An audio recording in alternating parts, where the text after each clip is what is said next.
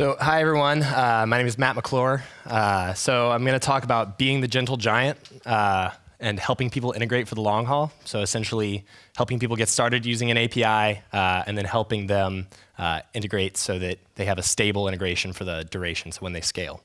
So a little bit about me. I work for a company called Brightcove. So we do pretty much everything you could imagine for distribution and like monetization of video online. But I'm specifically on the Zencoder team, which is just an API for video transcoding. And I'm a contributor to Video.js, which is an open source HTML5 video player. And we just released version 4 like a month ago. So if you haven't checked it out recently, highly suggest it. But so first of all, what makes an API good? So everyone here is in some way involved with API development or developing on APIs. But what makes an API good, like to use? And so first of all, it's usefulness. Like, does it perform the task that I need? Like, does this thing do what I want it to do? Pretty simple. So how is its design? Do the endpoints that I use make sense? Like, when I just look at an endpoint without any documentation, can I make a good guess as to what that endpoint is going to perform? And then thirdly is support. So, and when I say support, I mean everything from documentation to actually human contact, but providing resources to your users, and especially like human-generated resources to your users. So those three things are required at the very least for a good API from a developer's perspective. So you have this good API, we assume. How do you get people to use it? So first of all, it has to be good. So it has to perform an action, has to be well designed, and you have to actually support it. It's kind of it seems obvious, but you'd be surprised. So, and then the other one, it has to be good enough. I know that sounds kind of weird to say, but at the end of the day, does this thing perform the action that it needs to, like at the most basic level? Extra features can come later, but at the very least, for instance, video transcoding. When I send an API request, do I get transcoded videos back? It just, at the very least, needs to perform the actions that the developer could do on their own. But then you have to add additional benefits, such as support and scalability, or whatever your magic sauce is in making this thing a good tool for developers' toolkit. So deciding on an API is a big deal, right? APIs can help developers focus more on their application's core competency, like what they are building for this app, rather than core like these additional features, or so the issue here is that this abstraction takes control out of their hands, which is terrifying from a developer's perspective. Especially before kind of this API revolution took place, every little piece of an application, developers could tell you what every line of code did. And these days, it's kind of scary, right? We're relying on these other services to provide really important functionality for applications. So, that's terrifying. So when we decide on these APIs, it's really important to look at things like SLAs and, their support and all this other stuff just to make sure that we're comfortable with these people taking control of important aspects of our applications. Because if these things go down, or if the API itself goes down, or if our integration with the API is buggy, then that can have drastically negative effects. So it's important to take this job seriously, especially because a lot of times developers are using APIs because they're unable to perform the task themselves. So good examples of this are things like credit card processing. Like companies like Braintree and Stripe have done all the work with integrating with all of these credit card companies around the world. And building those relationships for you so that you can just make a simple API call with a credit card number and return back if it's valid or not, and then charge that credit card. Another good example is things like SMS and voice. So companies like Twilio that have made it so that you can send a text message to somebody with just one JSON request, or receive a phone call from somebody. Like, these are things that would have taken developers, whole teams of developers, months and tons of contact with these telcos to just be able to do these things, but it's amazing that we're able to do them with few API requests. So it's important that we understand that we're performing a very important service for these developers. So it's also important to note that API stability is really important, but it's also a given, right? Like, we have SLAs generally that guarantee that this service will only be down, 0.002% of the time in a month, right? So that's kind of a granted that the API will be available at any time. But the integration with that API can also be a stumbling block, and that can be where failure happens all the time, and more often than not is. So, getting around that. So how do we, help developers integrate to make sure that that integration is stable? So first of all, and this is in relation to building like the quick start guides, right? When we're building like the simple, this is how you get started with my service, and in 3 lines of code, you can get started using my service. So when we're writing these things, we have to recognize that developers are going to vary wildly in skill. So from the most novice of the novice to the most, epically expert elite developer, everybody across the spectrum is going to be using your API. So we have to realize that.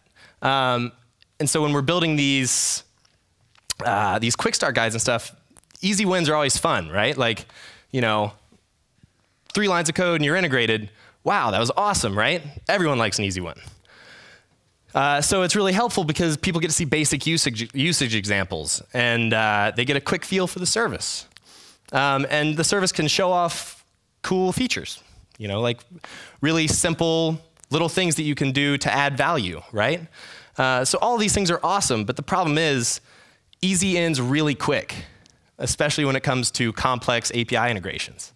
So a lot of times if you have these like little quick hacks, they'll never get refactored. That code will just live in this code base, and then things get tough. The company blows up, it scales, and then all of a sudden you're a horse on a ball. And a lot of times with these like quick little integration, these quick starts, you never get a chance to show best practices. And I'm going to talk about that. I'm going to harp on that a lot, but you never get to show people how you think they should be using your service. And another one, and this is going to sound kind of mean, but this doesn't exclude non-fits. So as I said, we're developing for providing an API. You never know who you're going to get in terms of talent and skill. And sometimes like the really starter developer is not your target audience. Sometimes it's just maybe too far beyond them at the time. So there's an example. We wrote a blog post about an integration, or how to integrate with File Picker. Who all in here has heard of File Picker before? Okay, well, it's a really cool service for making uploading files really, really easy. So just 4 or 5 lines of JavaScript, and you can have like a dialog pop up that'll let people upload from a bunch of services or their hard drive or whatever. But regardless, this was a common request that we would get from our customers. Like, okay, I want to transcode video. I want to let my users transcode video. How do I get it to you? And so File Picker made a ton of sense, right? So we wrote this blog post. I wrote this blog post, and in my exuberance for how easy this was, I was like, well, we can just make this really simple, 10 lines of JavaScript, and they can upload a file and then send an API request. And it was all done on the client side, right? And so the problem is, I was putting the Zencoder API key in client-side JavaScript, and this is a full read-write API key. And under it, I had this big disclaimer like, don't do this in production. That's, this goes without saying. This is a bad idea. This is client-side JavaScript. Anybody could view your source, get your API key, and then transcode 2 million minutes of video, and we're going to bankrupt you. But regardless of all of these disclaimers, for the next month or so, we'd get requests like, hey, I'm having trouble getting this work. Would you mind taking a look at the code? And when they'd send us their code, it would be the exact example from the blog post. And so I remember one in particular, we're like, this is a really bad idea. You shouldn't be doing this. You should actually be doing the API request in the back end, where you can have your API key secure, and you can even, have more control over making sure they don't modify your Zencoder request and all this other stuff. And we're like, so, but we can help you write this. Like, what's your backend written in? And they responded with, it's PHP and Java, of course, which it wasn't. It was PHP and JavaScript. But regardless, this is an example of somebody that ultimately is probably going to cost more to try to support them and get them integrated than they're ever going to give back. And I know that sounds really callous, but especially when you're talking about, at first, if you just have a few users, it can make sense. But once you start needing to scale, it's just not scalable to provide this kind of support to every novice developer that comes in. So, but as I said, one really important thing I think is to talk and educate people about best practices. So obviously, this is the world of open APIs. So one of the big things that we espouse all the time is letting people do what they want with your API, right? Blank canvas, as we heard in the first talk. But it can be a blank canvas and also building blocks, as he said. So it's important to kind of tell people what the best ways to put these building blocks together, get them started, right? And you should do this through guides, and you should do this through blog posts, and you should do this for every kind of documentation that you have. And you should do it in support emails and support phone calls, and you should do it when you go to dinner with your family, or whatever else. Anytime you can tell somebody about how you think, the ways you think that this integration works the best, you should be doing it. You should help them. And one ways that you can kind of help people get started is through providing integration libraries. So an important thing to note here is that even though I think integration libraries are a great way to help people get started with like the most basic best practices for interacting with your API, ultimately these things should just get out of the way. It should just be a really thin wrapper around your API, and you shouldn't try to do or abstract too much when you're doing this, because otherwise maintainability is just going to be a nightmare, especially when your list of integration libraries grows. You don't want to have to update every one of those every time you add a parameter. Obviously major version changes where you add a whole endpoint, obviously there's going to have to be some updating there, but little minor version bumps shouldn't affect your integration libraries in the slightest bit. So I think one of the most important things that we learned along the way was this, especially with writing Zencoder libraries. So some of our first few, like the PHP library, we would handle a lot for you, such as like the return notification when a video is finished. We would handle some like parsing and like, kind of get you started. And it was great, but that library does the most for you, and it's been the biggest nightmare in terms of issue list on GitHub and supporting people. Our Ruby library and Node libraries are just, you pass an API request and we just essentially like post to a certain endpoint or get or put. But otherwise, it's just a really thin wrapper, and we have almost no problems in terms of issues or support. And every time we release an upgrade, we almost never have to do anything. So that's important, especially as you have more than 2 or 3 integration libraries. And this kind of goes with best practices as well, but provide feedback. So have your developers' backs. Like, be proactive with letting them know how they're doing in terms of interacting with your API. So don't just wait for things to break and for them to send you a support email. Like when you see potential issues and shortcomings with how they're building on top of you, you need to let them know. So like for instance, we can, with the Zencoder API, you can either pass an API key through in the request body or as a header. And for security reasons, we always suggest putting it in the header. So, that's not going to break anything either way, but we should still be careful about like letting them know about security. So sending that, it takes 2 seconds to send that person a quick email and say, hey, I've been noticing you've been including your API key in your request body. That's fine, it'll still work. But for security reasons, you should consider moving it to a header. And it just takes a few minutes, and people will love you for it. So post-integration. So once a customer is up and running, this is where the real support begins, and this is where the real fun starts. So, we all like to think that support looks like it does on all the stock photos on every website that you see, where it's just a smiling, happy person that's, really happy to answer your emails and get on the phone with you.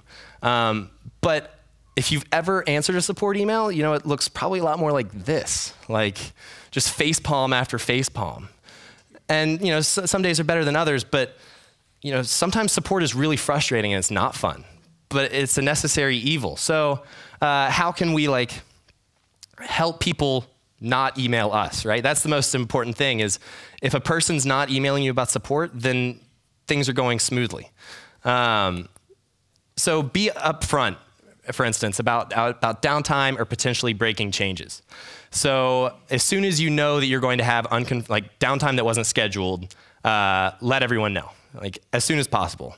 And eventually you'll have to deploy a change that will break things. That's just the nature of the beast. Eventually, something you do will break things for users. So what you need to do is find all potentially affected users, test their recent requests, and then contact them. So we had to do this with Zencoder recently.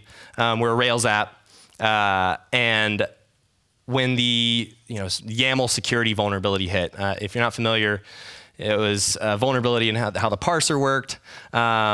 So we had to switch our parser out for a new one that wasn't affected by this vulnerability. And the problem was this new parser was stricter than the old one. So that doesn't seem like a big deal because everybody always posts perfectly correct JSON all the time, right? But it did cause a lot of issues. So we looked through all of our API requests for the last month, maybe a little bit more, and then tested each one of those against this new parser to see if errors would come up. And for every account where errors came up, we emailed them. And then we emailed them again. And then we emailed them again. And a lot of these people never got back to us. Never obviously just dumped the email off, or we didn't have a up-to-date contact. But sure enough, when we pushed the changes, we got a lot of emails from people saying, your service is broken. My old API requests aren't working anymore. And that frustrates people. So you're never going to be able to catch everyone, but at least you can try. So, and that's the most important thing. And another thing is to ask for feedback, right? So this won't necessarily allow you to find bugs, because your bugs are going to come through in support requests, right? But it'll help you find annoyances, which is just as important for the developer experience. Well, maybe not just as important, but it is still really important for the developer experience. As in the talks this morning, when you see the bunch of little things that add up to an unhappy developer. This is one way to kind of get around that, right? So just communicating with developers, finding out what they like, what was maybe a little annoying, how you could improve your documentation. It just lets developers know you care. And we like to feel cared for. It's always good to know that you're loved by your service. And people just like giving input anyway. So it'll keep some support emails out of your inbox, and your developers will love you for it. And so you need to take pride. Whether we're using these APIs or whether we're consuming them or building on top of them, the world of open APIs that exists right now is really incredible. And we're really lucky to be a part of it. So, as both consumers and producers of these services, I think we can all just take a second and think about how awesome this is. That what we live in now, and not having to deal with the APIs or non-existent APIs of the early 2000s. So that's pretty much all I have today. So if there are any questions or anything, my name's Matt. So, but yeah, we have a table outside. So if there's anything else later, just come find me. Thanks.